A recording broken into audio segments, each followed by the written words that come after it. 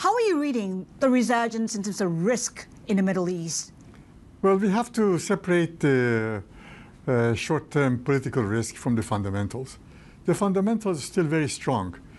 If there was nothing, no political risk added, the prices would rise to $95, $98, maybe $100 the second half of the year. And then OPEC Plus has to decide, shall we put some volume in or shall we just wait? If they don't put any volume in there, the prices will hit $100 a barrel.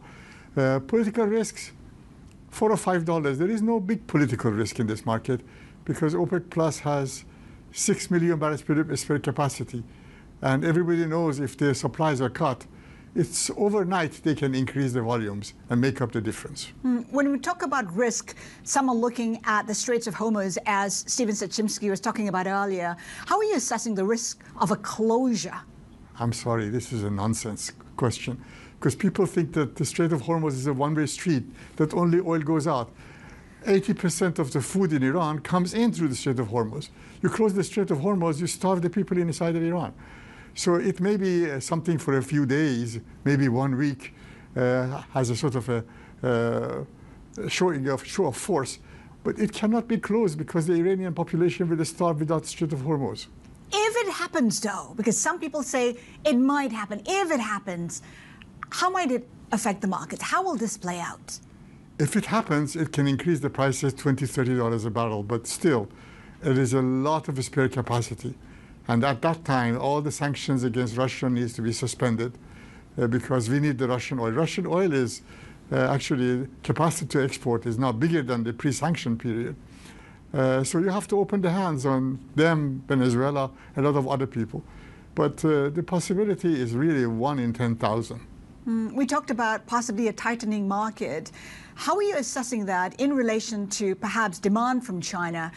China's economy is beginning to recover, and it may demand more oil on the back of that. Well, Chinese oil demand grew by 1.6 million barrels per day last year. This year is only 400,000. Chinese oil demand will peak by 2027, so close by. And this is a very big change in the global market because the world has been waiting for China to come in and rescue the market whenever there is any issue. That role is going to cease. The Chinese will be, for the last 20 years, they controlled the global demand by having the massive consumption.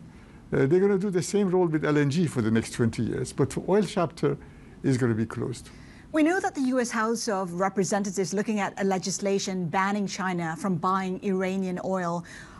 What impact might that have? Well, Chinese statistics show that there is zero Iranian oil imported. But imports from Malaysia is 1 million barrels per day, although Malaysia only produces 400,000 barrels per day. Imports from Oman are bigger than the total Omani production. This is all Iranian oil renamed. And the Biden administration has deliberately turned a blind eye. And as long as Biden is in the office, I don't think there will be any change. And in terms of U.S. looking at reimposing sanctions as well as restrictions on Venezuela, would that have a major impact? No, Venezuela is a bit irrelevant. Sanctions or no sanctions make a 200,000 barrels per day difference. Venezuelan oil industry is destroyed by Mr. Chavez and by Mr. Maduro. It takes 5 to 10 years of sane management to bring them back to 3 million barrels per day. But at the moment, it's all a matter of a couple of 100,000. So that will not cause prices to hike. But Iranian oil production now is almost near capacity. So if either we wait for President Trump to come in there and impose real sanctions that he put in place, or if by some dramatic change, the U.S. changes policy, the Iranian production will go down by 1.5 million barrels per day, which the Saudis will make it overnight. Fereidun, we know that OPEC Plus has extended that lid on production. How much longer do you think that will persist, given that Saudi Arabia actually needs oil at $100 a barrel to balance its budget? I don't believe in these numbers of they need so much. The Saudis, they manage the system very well. Basically, in the Middle East, the more money you have, the more money you spend. If you have less, then you'll be more careful. So I think that to say that they need $100. No, everybody needs more money, but they can manage with far less.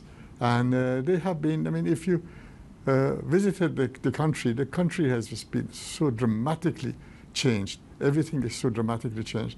So lots more flexibility there than financial analysts give it credit to. We know you have great insights into the energy sector, energy space and market. Is there something that perhaps traders and the rest of the world isn't quite understanding when it comes to the energy markets? What are we missing out on? I think the fundamentals and the prices are disconnected. Why do prices go to $83? There is $5 maybe risk premium in the price today. But why is it there? The fundamentals are so strong. We are going to go higher prices, and if we have some minor change because of the geopolitics, it will be corrected, self-corrected by itself.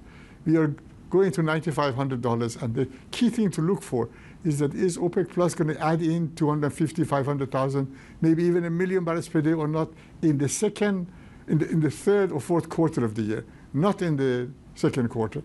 And I think they will do it, because if they don't do it, prices will go above $100.